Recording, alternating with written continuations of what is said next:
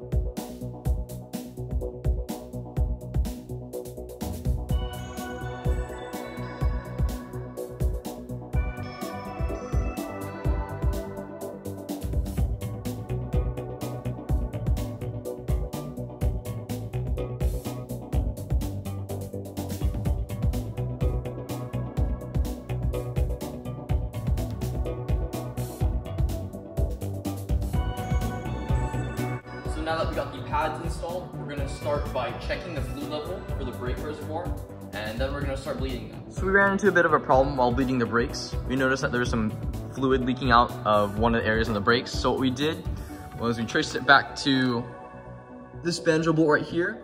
And what happened was the crush washer was actually kind of, well, it's not doing its job. So pretty much we just had to get a new pack of crush washers at AutoZone, and let's see if this thing will work.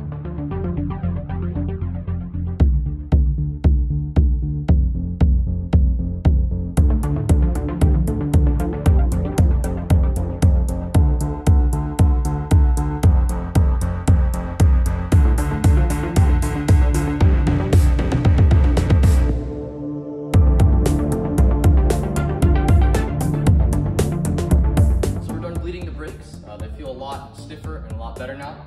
So I'm just gonna throw the wheels back on. And hey everyone, so we're back to working on the GC8 rally car again. Just some things we gotta do before we get to drive this thing. We have to put in a seat in here. So today I'm gonna be fabbing up a new set of seat rails in order to bolt this like Sparko seat into the car. And we should also be putting the newer, like the Koki dash, the facelifted dash, into this car. And pretty much after that we can just try driving it. You guys also may have noticed that we got a new set of wheels on the car. They're an old set of raised rally wheels that were originally gold, but we had Daniel from Bumper Master repaint them this nice white for us. And it makes the car look a lot better with these wheels on it. So the plan here is to get the rectangular flat bar and then just kind of drill the holes where the seat holes are. And then we should be either make a rectangular base so that it connects these two like that, or just two separate rails. We'll just have to see about that. But yeah, I'm just gonna start drilling holes and then see where we're at from there.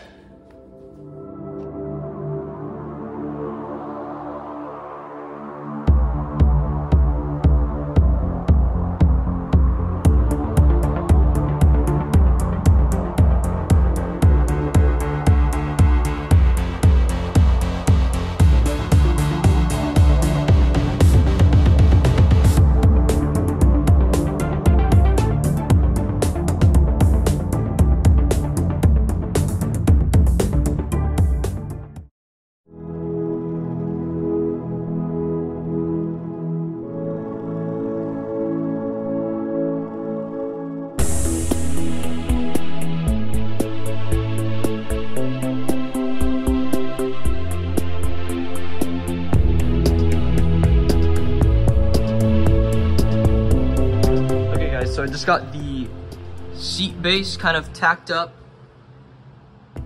and just in the car right now. I'm just gonna be using a block of wood just so I can like get it level to the car. I'm just gonna be putting the seat in and then adjusting it from there so I can see where to put my mounts. So one mount here, and then the other mount's like right here for the front. I'm probably gonna start doing the front first, and then moving on to the rear, which should be here, and then right there. So I just got the seat in and mocked up. Now I can kind of determine where I can put tabs in order to bolt the rails down, and we'll have to see from there.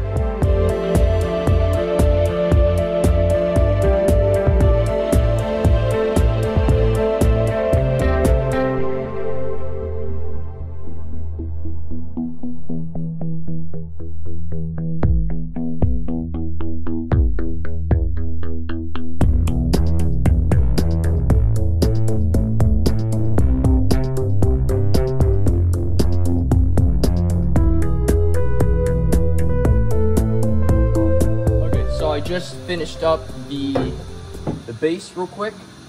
Then I kind of bent the ends of it so that way it kind of mimics what the angle of the bracket is going to be like.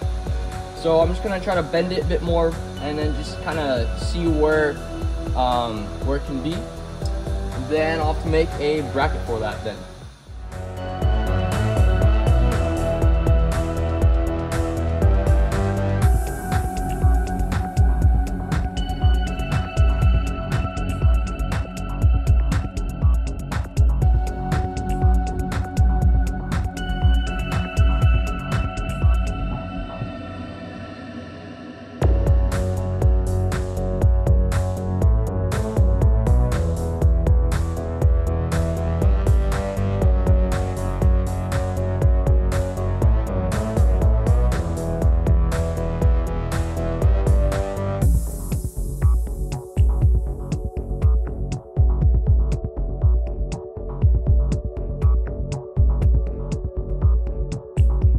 So just got the left side of the mount all done. There it is, it's welded. And then you got the mount right here. So yeah, we gotta do this, but on that side now.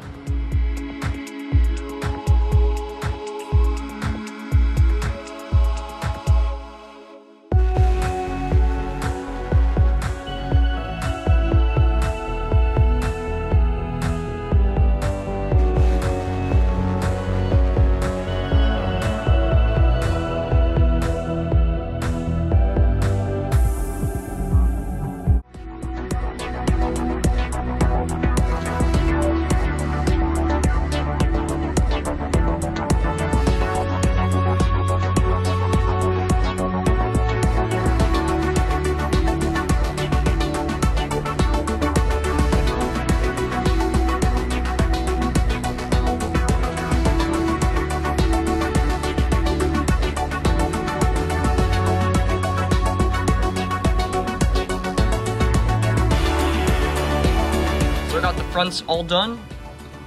Front fully welded, and on this side too, fully welded. So since those are done, I'm gonna put the seat back on the rails, measured up again. Then I'm gonna start working on the backs.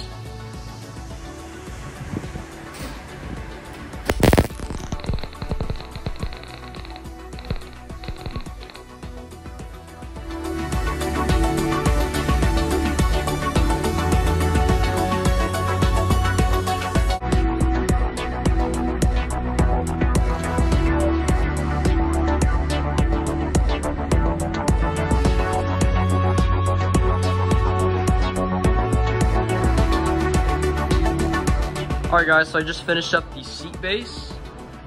Yesterday I got the two fronts and then that one rear in. But today I was working on this fourth mount, which mounts like the transmission tunnel. The welds are, yeah, they're alright, but we'll definitely do. So there it is, kind of comes in at an angle like that, looks like a number 7. Got this back one here, and then the two fronts. So I'm just gonna try and mock this up and install in the car, and hopefully it'll all go well.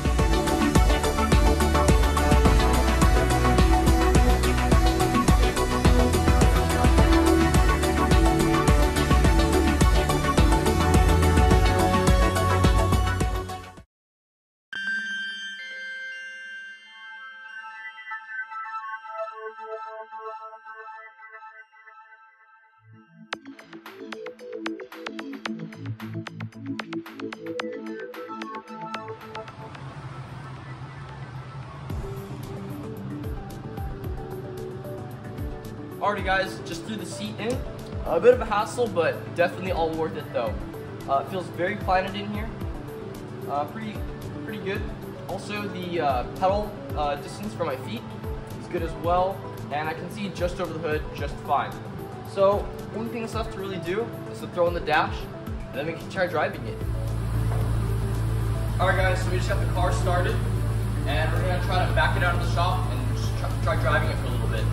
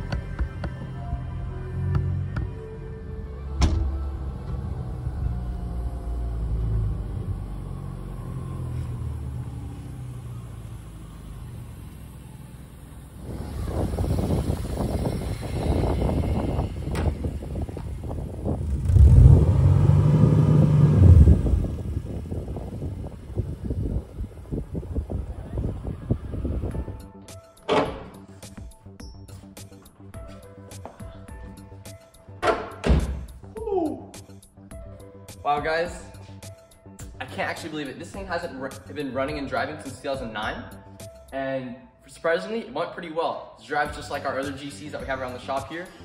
And man, I'm so excited. I hope Bristol and Scott will be very happy with the fact that the car now runs and drives.